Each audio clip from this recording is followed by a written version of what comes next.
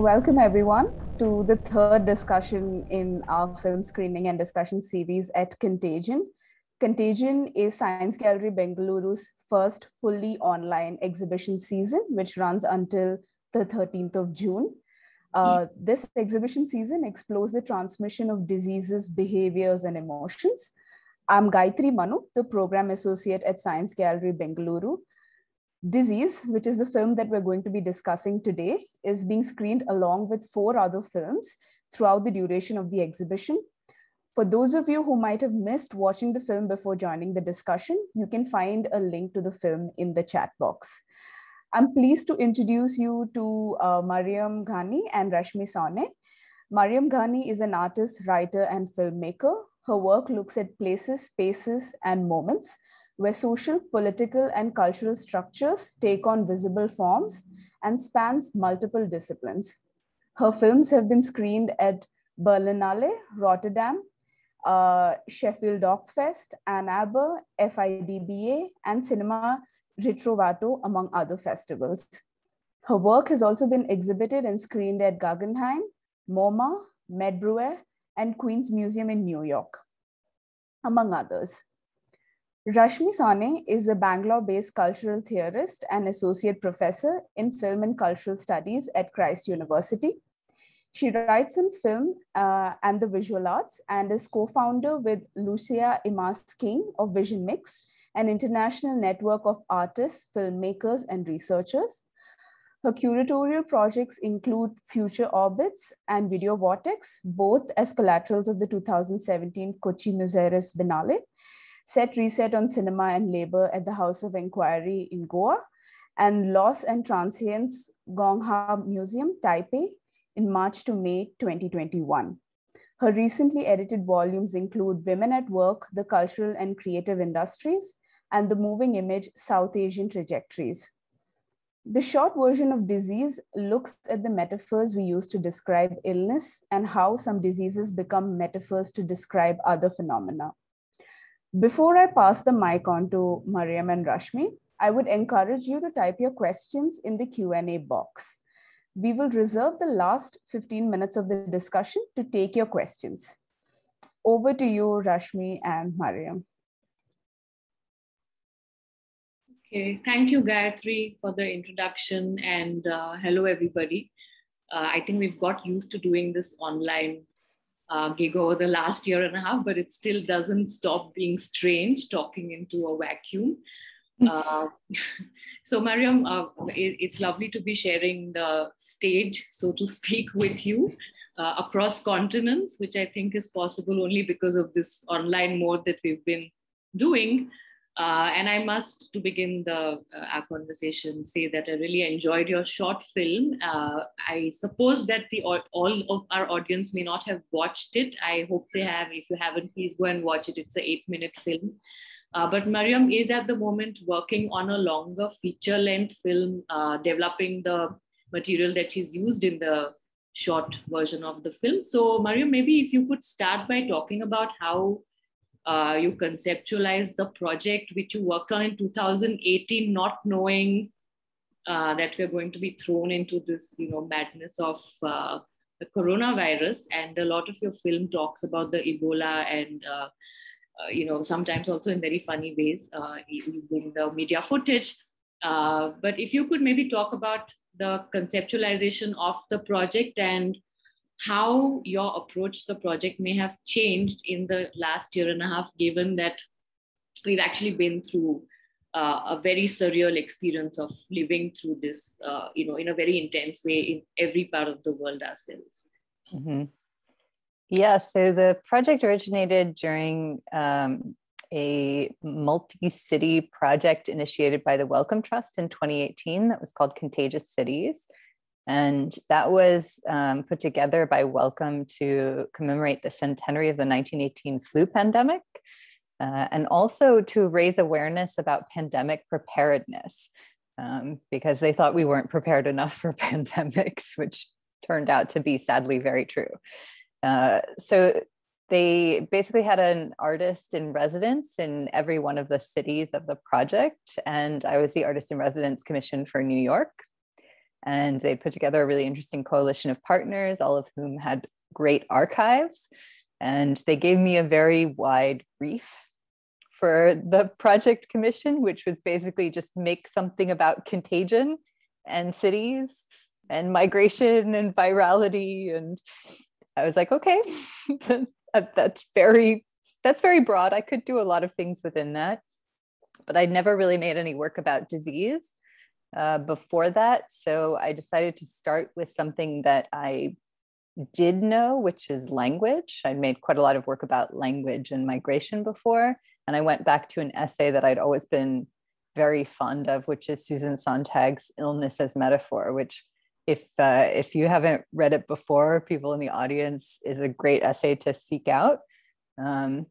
It's a very angry essay also, is something I realized when rereading it as a woman in my 40s. It's like, oh, she wrote this while she was undergoing treatment for cancer, and she was furious, like absolutely furious while she was writing this, which was an interesting insight that I had not had when reading it in my teens in college, right? So I decided to kind of take illness as metaphor as the starting point for the project, but expand it and kind of update it to look at metaphor in visual culture rather than just in literature, which is really what Sontag is looking at. And also to kind of look at diseases other than cancer and tuberculosis, which is the scope of that essay. And that was really the starting point. But what happened was, while I was doing this research for the film, I got very interested in this one specific metaphor, which was the metaphor of the war on disease. And I became very curious about why it was so prevalent and why it seemed to be doing so much in the world. And so I wanted to kind of retrace its historical origins, see how many languages it operated across, and try to understand, what its effects were in the present.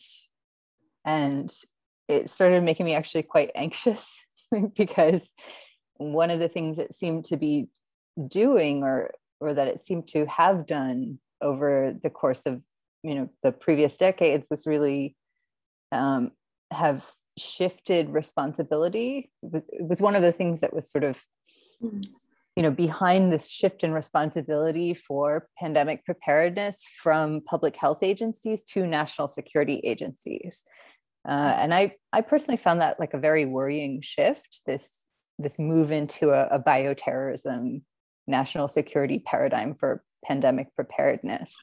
And that was sort of the point I was at actually when the pandemic started, was this point of actually worrying a lot about what might happen when the next pandemic came, which all the epidemiologists I had been reading and talking to were anticipating would come at any moment. Everyone thought we were due for a pandemic. Not only because of all the emerging infectious diseases, but also because of all the ways in which we were not prepared, on a governmental level to deal with emerging infectious diseases. Okay, so before we kind of move into your work on the feature film, as well as the specific metaphor of the war and even terrorism, maybe we just spend a little time with Sontag, whose work indeed is very, very interesting. Was the essay Illnesses Metaphor, which you use, but I was also thinking Sontag herself has made 4 films, right? I mean, a lot of people refer to her as a literary critic and a writer, and not much is actually spoken about her own film work, which I found quite interesting, particularly because I think her very well-known work Against Interpretation, in which she takes this, again, a very angry stand about the interpretation of art or literature, right? And that it is what it is, a way much to see. And I find it very interesting in the way that metaphor actually is a facility, a capacity of language. It's a capacity of the expressive arts in some sense, and it's also as cognitive theorists would suggest it's a way in which human society learns to make sense of realities that they can't quite comprehend by attaching another conceptual framework to it, right? Yep. And as much as it can be problematic in the way that something like a epidemic or a disease or illness gets attached to conceptual world of war or attack or battle, it also holds possibilities in terms of actually snatching away that very object from the discursive terrain that it has been kind of attached to. And I think I'm very interested in that space, that possibility of reclaiming that metaphor might allow us. And so I return to the question about your feature now.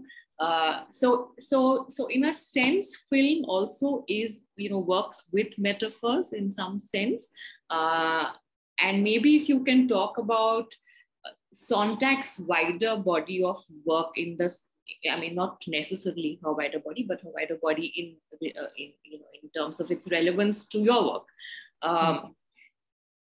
And this kind of tussle between the sciences in terms of you get what you see, and it is what you see that's there in some sense, which I found coming into your short film in a very interesting way in terms of where the medical discourse and the scientific discourse has moved over the last 2 centuries. The kind of linguistic or our imaginative discourse seems to be still located in an older paradigm.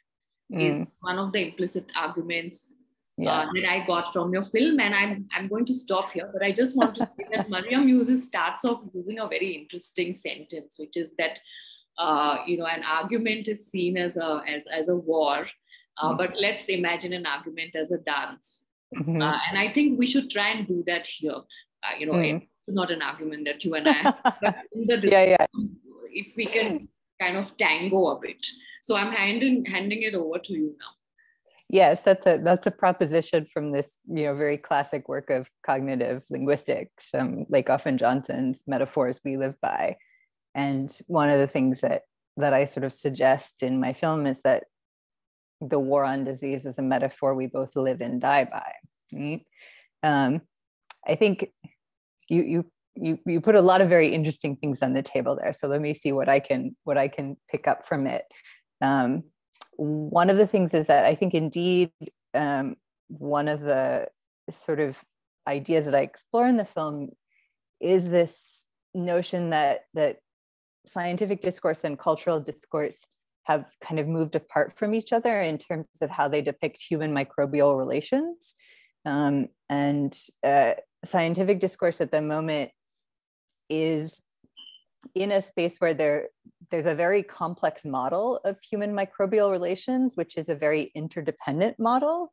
And it interdependent both on a kind of individual scale where we're living with our microbes in a very, very complicated way where they do a lot of things for us and we do a lot of things for them, but also on a very macro scale where all these new studies of like the ocean microbiome and the ocean virosphere and so on are now suggesting that viruses and bacteria that live in the ocean are providing a really significant portion of the oxygen on the earth.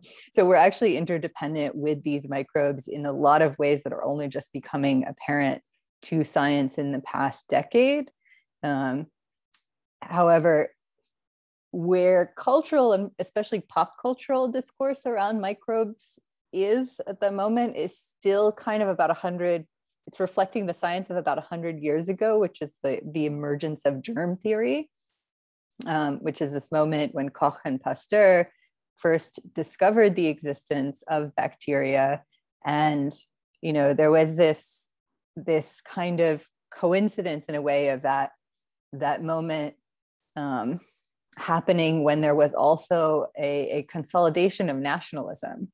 And so you have a kind of a very quick taking up of the image of the bacterium and the conversion of that image into a metaphor of the body as a nation state being breached by enemy bacteria. And that becomes a really, really persistent image that, of course, changes in various ways, but it really, really persists over time. In the Cold War, it becomes more like aliens. And we see a lot more kind of sci-fi, versions of this story. And you could also trace it back earlier to this kind of colonial moment. There's a really interesting recent book by Anjali Fatima Raza Kolb called Epidemic Empire, which makes an argument around the moment of the 1819 mutiny and the application of the epidemic metaphor to rebellions in the colonial context as the kind of origin point for this sort of mutually reinforcing epidemic terrorism metaphor that we still have today. So, there's a lot that we can talk about there. There was one other thing you put out that I thought, oh yes, this like the vision of science. And I think the idea of like the vision of science being neutral is something I would want to push back against. And there I think we're really with Donna Haraway rather than Susan Sontag, right? Yeah. And I think, if you look at like the way that diseases are imaged, right? You see those like really extraordinary scanning electron microscopic images of diseases that circulate, or the 3D images of diseases that circulate. Those are actually quite constructed images in a lot of ways, because all of the color is false color, right? So there are choices being made in the construction and then dissemination of those images.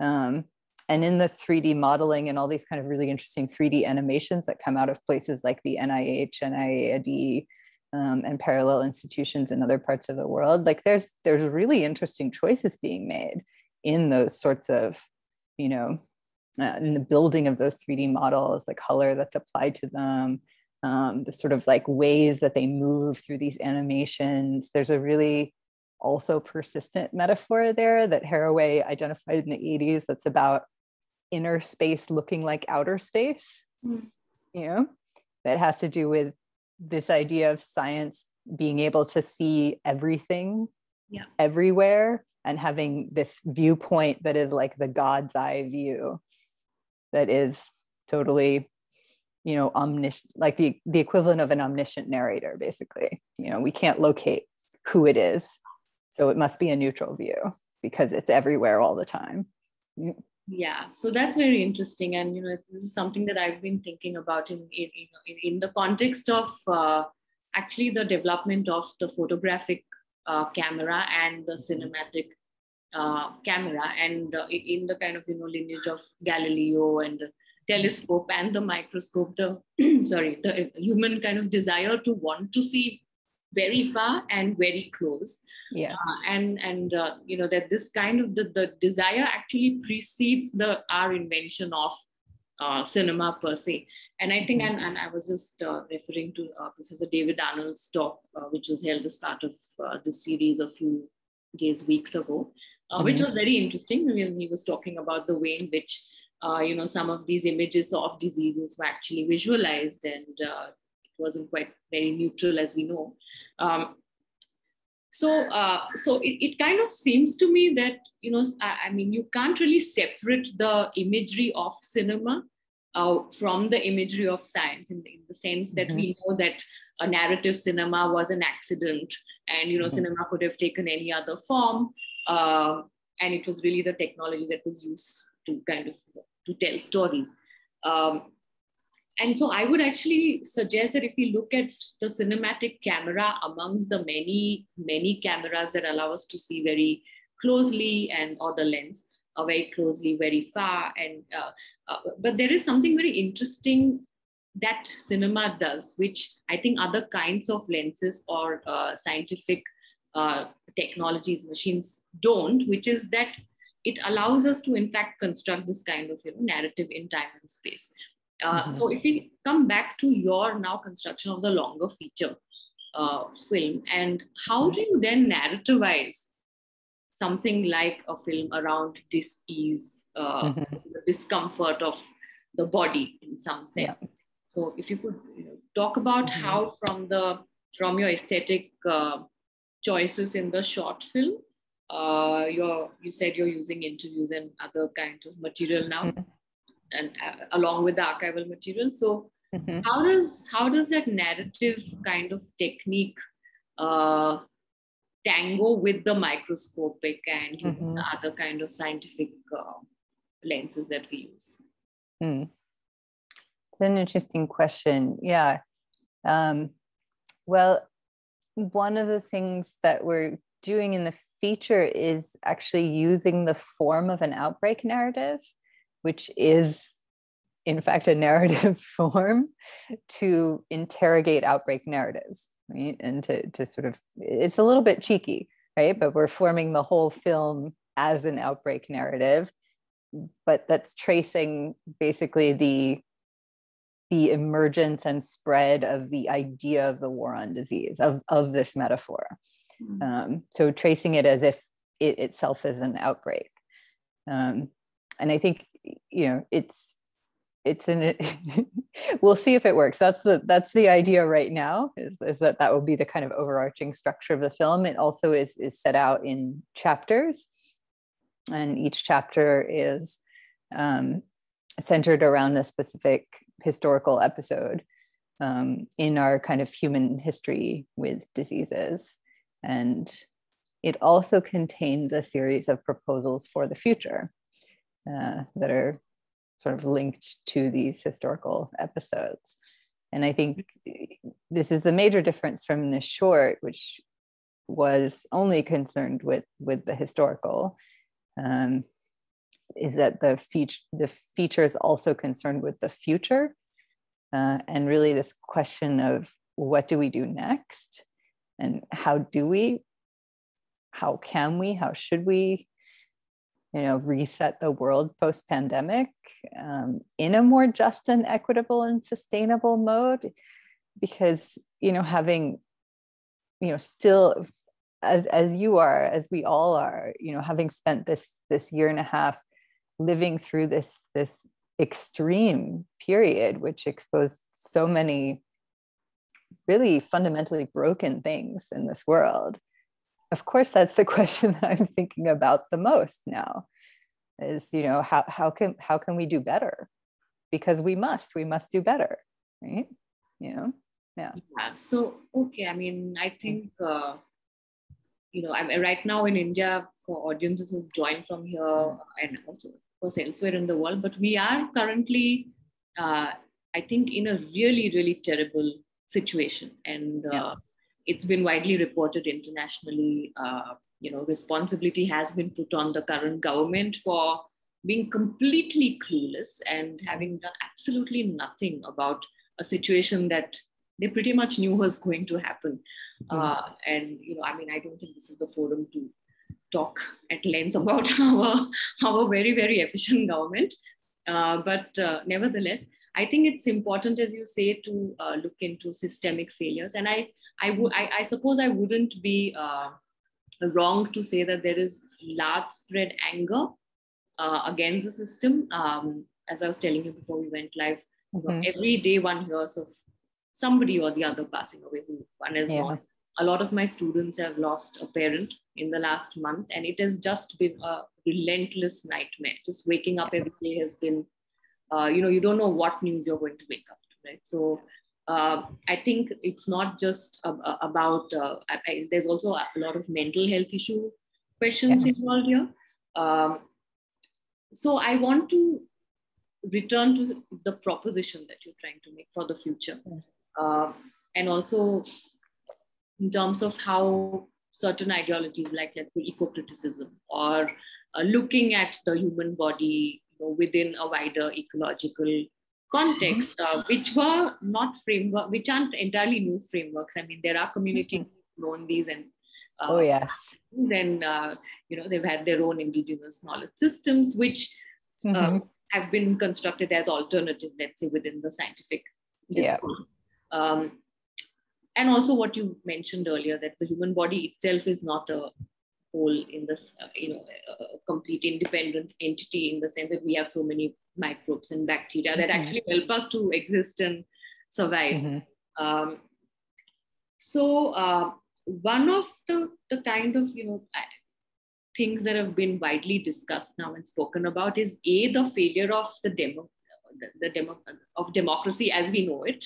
Whether democracy is indeed a fair enough, just enough system for our future. And I was listening to the David Graeber Memorial talk by Alpa Shah a few weeks ago, where she was talking about sortition as a possible method for electing your leader. So I think it involves a very fundamental shift in the way we think about who is capable of leading, what is a system meant to do, who are the entities that make up a system, what are their responsibilities and relationships to each other, and so on. So in the film that you are making and the things that you're thinking through, could you perhaps briefly share some of these propositions that you are actually thinking about? How does the invisible or visible only under a microscopic lens world of other viruses and bacteria help us in some way to think about human societies or the human world? Do you think that you're trying to draw from the animal world, or because a lot of people have been doing that, I mean, kind of the human being as a part of a wider ecosystem and not necessarily superior to anybody else out there. So if we speculate that democracy is actually failing us in the way that it is practiced today in many parts of the world, and if we were to think of an ecocracy of some sort, where more than human beings might have rights and duties and obligations, this may not be linked directly to your film, but maybe you could speak about the propositions you're trying to make. Yeah, I mean, I think we're at a stage where I don't know yet which propositions the film will contain in its final form, because a lot of these will come out of the interviews that we haven't done yet. But I think one of the things we're looking at certainly is the more than human future of medicine, for sure, because I think that is where public health is going, is into this ecosystem model of public health, which is the One Health model, which is really looking at how wildlife, livestock, and human health are all intimately connected. And if you don't look at them together, you are not going to be able to understand what is happening to human health. And of course, as you said, this is, this idea of the ecosystem view of human health is actually a very old idea. It's an idea that, in fact, has been circulating in indigenous communities for millennia. So that's also something that we want to look at, is, how are indigenous communities thinking through and living through this pandemic? Another thing that we're looking at is, we're not just looking to the microscopic or to the scientific kind of experience or knowledge, because there is, of course, also social medicine as a way of practicing epidemiology, which is a very different kind of tradition of epidemiology, right? And so what is coming out of that kind of side of the field? And what are the propositions coming out of that side of the field? And then, of course, there's a whole tradition of really radical activism in public health that's very community driven and grassroots. So there are propositions to come out of there as well. And then there's some really interesting work coming out of the community of chronic illness. So people who have chronic illness who are really thinking about illness as a revolutionary state, and how can we reconceptualize it that way, and care as something that should be understood as permanent rather than temporary. And this idea that sickness and wellness can't really be understood as states with hard borders between them anymore, especially in this moment when we really have to kind of shift our paradigm to thinking no longer just about taking care of each other, but also of taking care of the entire planet. So, can we really talk about care as something that we only need sometimes, right? And that doesn't really feel as possible as it used to say, I only need care, like 1/10 of the year, right? That doesn't really feel as true, as it might have. So I mean, I think this is very, inseparably linked to the question of rights and policy and so on. Mm-hmm. Not only public health policy, but I think policy across sectors, Mm-hmm. policies within the workspace, for example, or Mm-hmm. Insurance policy. Yeah, of course. Big elephant in the room that nobody really talks about. But I think one of the areas where really the envelope has been pushed is in relationship to our understanding of disabilities as a differently abled body, right? And I think there's quite a lot of activism as well as a policy change that has been happening gradually and progressively there, which really kind of allows us and encourages us to look at bodies as not being a homogeneous, healthy, perfect, must look like this and weigh this much and not any more or any less kind of thing. And I think the real struggle there is to talk in terms of diversities, the diversity of bodies, the diversity of states of bodies, as opposed to the norm of being, these measurements mean that of course, they're very valuable measurements. I mean, if my blood pressure were to go really high or really low, I want to know what the deviation is, right? But in some sense, whether there is a way to understand that these figures may mean, may have a meaning within a limited framework, and that we need more kinds of systems of knowledge to actually understand this in a more holistic way. And so I think, that if one were to learn something, one would have to learn from activists of promoting different able bodies and the understanding of disability per se. But I also find it very interesting that in the older tradition of the metaphor of the body, illness and disease is understood as an imbalance. Right, which in the kind of industrial age and with the development of medical technology, let's say, including the microscope and so on, the body becomes parceled into smaller units. And this is interesting because on the one hand, as Sontag herself also says, that, it's, and I think your film mentions it as well, that every cell, emerges from another cell in the context of cancer. So a cell that is now cancerous was once a healthy cell. So it isn't as if it's a kind of, it's a mutation of some sort. And different diseases and illnesses have different relations between the body and the cause of the illness. So I'm wondering whether are kind of in the last 250 years, as medical science, as it has developed, the ability to actually single out small units of the body to treat them in that micro kind of way, also accompanied in chemistry by the development of nanotechnology, right, which allows all laser treatment, non-invasive treatment, which is wonderful because, who wants to be cut up and stitched up again and so on and so forth.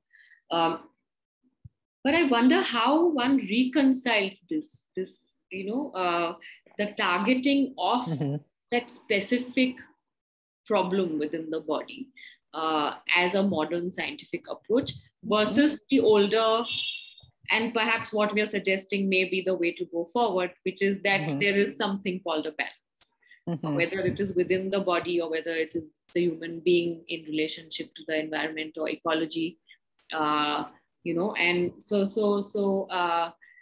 and neither you or I are scientists or doctors or medical experts, but there may be some in the audience, and maybe they have something to say in terms of how modern medicine is thinking about some of these issues. But I just wanted to put this out there as well, that there seem to be kind of two approaches, and both have their own merit, and it almost seems as if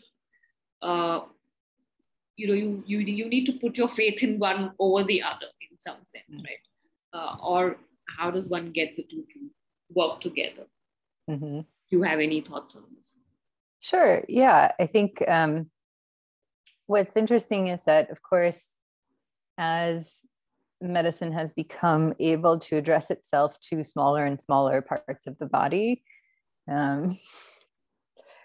we've also, of course, seen capitalism become able to hive off smaller and smaller pieces of, individuals for capital. I don't think that's actually an accidental parallel.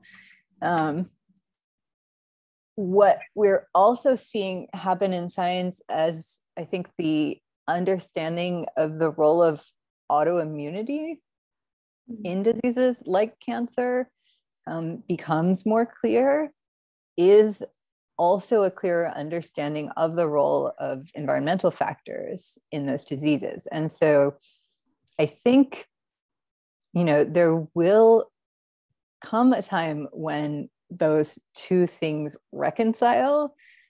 I don't think we're there yet, but there is a wealth of evidence on one level for things like cancer clusters, for all these other contributing factors to from the environment to creating susceptibility to creating vulnerabilities to these kinds of diseases. But what intervenes between the ultimate kind of scientific recognition of and medical treatment of these diseases in a more holistic way that would fully recognize and remediate actually the larger structural causes of these diseases actually is capitalism.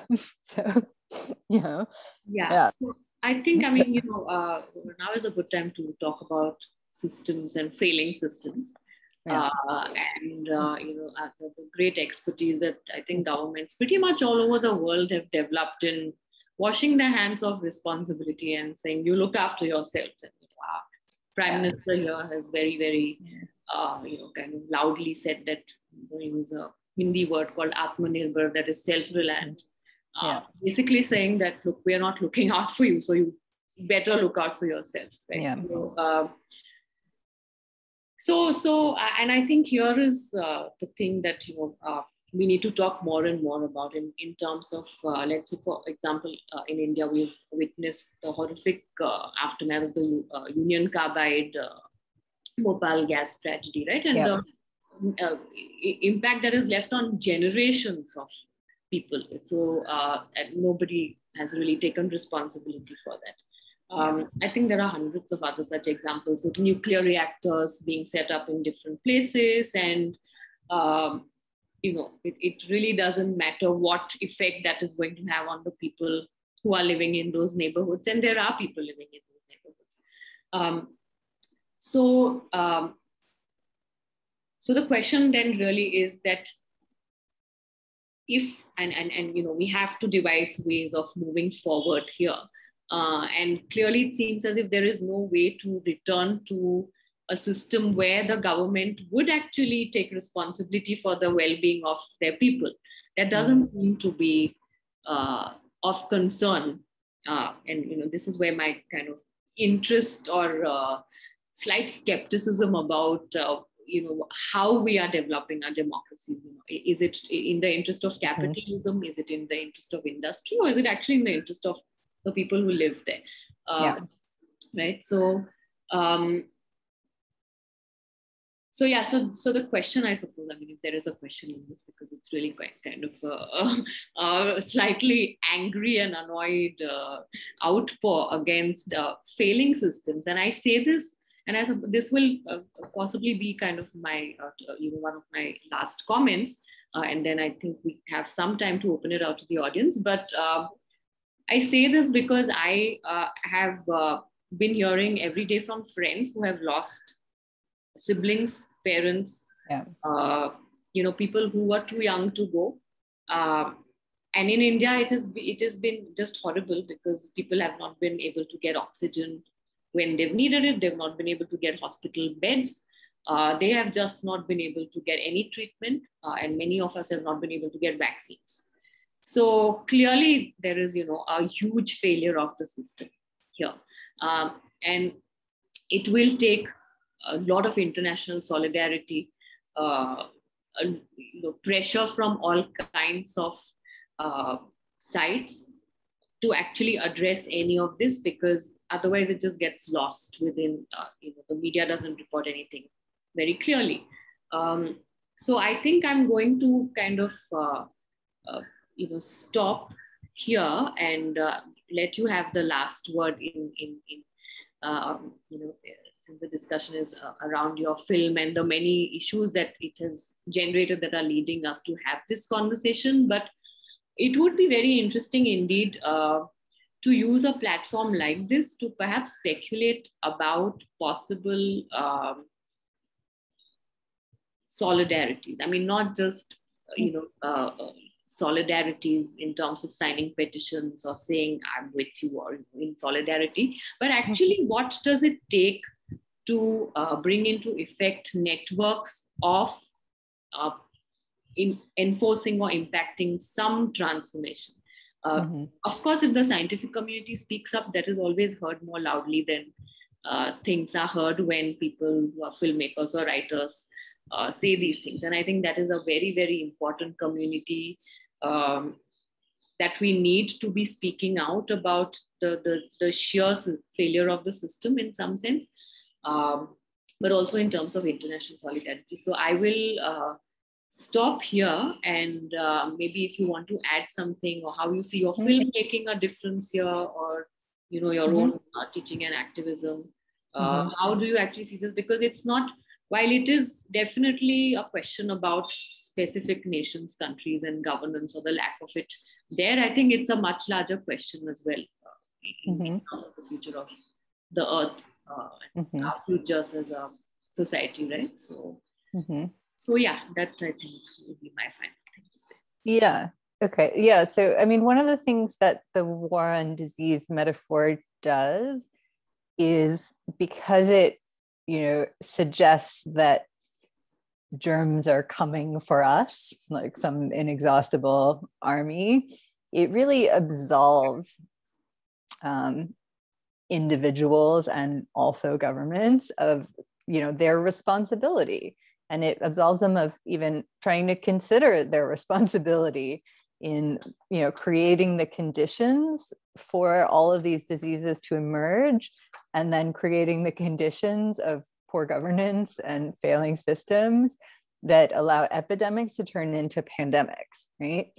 So, these kind of mythic archetypes have real consequences. And I think it is very important to consider how we talk about these phenomena, and to think about, what kind of power it might have to talk about them differently, and to, construct new sorts of stories around these phenomena. Because, when you really, what's really happening, with diseases like COVID-19, Ebola, Zika, and so on, is that we are going to them. We as humans are industrializing these territories that have been wild, right, for ever. We're deforesting, huge swaths of the planet. We're driving animals that never used to be in contact with humans to completely change their habitats. That's how they come into contact with domesticated animals. That's how these viruses then come into contact with us. All of this is happening because of things that humans do, and we're the drivers of all of this. So unless we really start to reconsider like human behavior, then we're not going to change the underlying reasons for why new diseases emerge. And all of the kind of diseases that are resurgent, that were thought to be, eradicated or under control, like malaria, which is resurging in an incredibly scary way, cholera, which is resurgent in a very scary way, and so on, are resurgent because of climate change, right? So again, human behavior is driving all of this. And there are things that, individuals can do, but also there are things that governments should be doing and that we should be pushing them to do. So I think, don't fall into this, very easy way of talking about, the dynamic between man and microbes, right? Because it's much too simple to describe what's really happening. Yeah, and I think one has to congratulate the Science Gallery in Bengaluru for organizing the series of talks, because I think what they're trying to do is really open out what tends to be often a very kind of specialized and sometimes difficult to understand for people who are not really in the medical field. And, and then so many narratives get spun around it. And of course, the worst of these is the narrative of the war on the virus. And, it kind of just shows the sheer failure of us as human beings to not be able to actually transcend the kind of intrinsic hostility that we have towards everything, right? Everything. And, unless we change the narrative, as you're strongly recommending through your film, of being at war with everything other, and including ourselves, of course, we're not really going to go anywhere. So on that very depressing note, I think I'll hand it over to Gayatri. Thank you, Rashmi and Mariam, for a very enlivening and timely conversation about Mariam's film. So I'd like to use the privileges of an MC to ask you a couple of questions before we move on to the audience. Please do share your questions with us. We have the filmmaker with here to answer your questions. So please do put your questions in the Q&A box, and we'll pass them on to both Mariam and Rashmi. So Mariam, I was just wondering, and this is something that Rashmi also touched upon in her closing comments.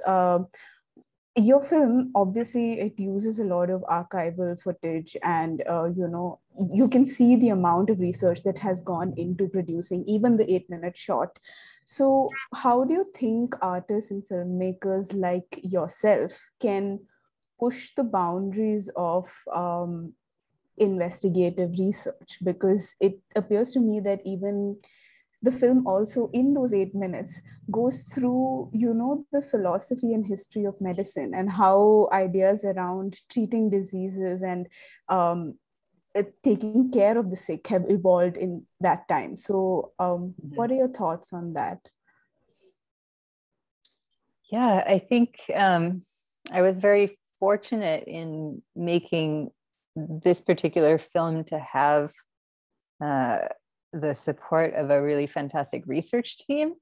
And we actually did the research in a really interesting way, which could be something that other artists and filmmakers could take up. So I actually convened a team of 5 researchers and 2 research coordinators. We did the research in a really intensive kind of 6-week burst, and did it as sort of like a semi-seminar using Zotero, the open source digital humanities software, as our shared library and kind of shared brain for this period of research. And we would meet, everyone would be researching independently, but we met once a week to kind of have this like hour-long seminar / think tank kind of convening, and to sort of, come together, share what each of us had learned, and then, set tasks to go back out. That was interesting. I'd never tried to research a film that way before, and it actually worked extremely well. We managed to gather a lot of material in a very short amount of time. And because I'd brought in people who had different kinds of expertise and different sorts of relationships to the material that I was looking for, they all brought really different perspectives to it and found really different things. So, it was a luxury to be able to do that for sure. But it was really, really effective. I think the one piece of advice I could give everyone is try to find someone who has real deep expertise in your topic and collaborate with them. So I worked with people who had degrees in the philosophy and history of medicine, and also with a Victorianist and with someone who had written an entire master's thesis on autoimmunity and autofiction. Those were among the researchers that I was working with. Also somebody who's now an epidemiologist who was, sort of in the process of, the degree. So yeah, so there were people who brought all these kind of different facets of expertise to it and had, different angles on it that were really helpful. That sounds very exciting, Mariam. And could you tell us a little bit about how this process has evolved while making the feature, especially given that most of 2020 was spent in lockdown, and you might not have had the same access to, the institutions where you would have found sources. So how did you go about that process? Mm-hmm. Yes, so we were continuing to expand the archival research throughout the pandemic, and we had to, of course, do it completely online, which is never as deep or as broad in terms of archival research, because there's always a lot of things that archives have that they haven't put online yet. And no one was even in the archives, of course, for most of the past year and a half. People weren't even working in the archives. So there was no way to access that other material. But the other thing we were doing was, of course, accumulating a kind of parallel archive of the present, and collecting it with an eye to parallels specifically to material we'd already collected. So kind of looking at what we were living through in the light of what had happened in past epidemics and pandemics, and trying to really, flag those sort of visual parallels whenever we saw them, and textual parallels as well. And so the archive did grow quite a lot, but in a really, really messy way, I would say. So actually one of the things that's going on this month is my assistant editor is reorganizing all of the archival material before we start the new cut of the film, because it just got really disorganized over the year of the pandemic, when the collecting was very diffuse, I would say. Also, Mariam, I was just wondering that in the film you show how in the 1700s there was this imagination of a sick person being sick because they were sinners, and then over the past 100 years it has evolved into this metaphors around disease and attacking an invisible agent. But now, I mean, especially the kind of language around the COVID-19 pandemic, we hear of, we're all in this together, despite however true that statement may or may not be. Do you think that in the future we could also reimagine the language around pandemics and around diseases to be that of care and solidarity? I might sound naive or idealistic when I'm saying this, but I'd like to know what your thoughts are, and Rashmi as well. I mean, I do think there's a way in which, in pointing out our vulnerability, there is a kind of solidarity in our common vulnerability, right? That we all experience during pandemics. And I think with COVID-19 in particular, a lot of people have pointed this out because, it's a respiratory disease and we are literally all, sharing this air and responsible for breathing together. And that there's a really strong experience of this common vulnerability during COVID-19 and of this responsibility for each other that we all had to take on, by masking and by social distancing and by, respecting all the safety protocols of COVID-19. It was, it was a collectivity that was created through these protocols. So I think there is a way in which pandemics produce a kind of community through common experience, but the question is it a durable community? And that I think we don't know, right? And I also don't know that it's, is it one community? Also, I think it's probably more like multiple communities that share more similar experiences of the pandemic. But I do think there is something in the precarity and the vulnerability, that we all have to each other, right? In these moments that is meaningful and is collective, right? And I hope we can take that forward in some way.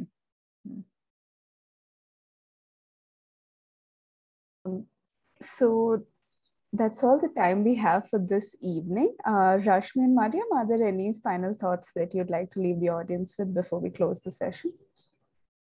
No, I just want to say thank you. And I do hope that we're able to, Gayatri, picking up on your last question, that we are actually able to devise a new notion of care. I think there'll have to be a very radical destabilizing, dismantling of current ideas around care, which are to do with blood relations, family, friends, and how do you visualize a world of care that includes these but also transcends these in some sense. So yeah, that's what I will end with. Yeah, thanks.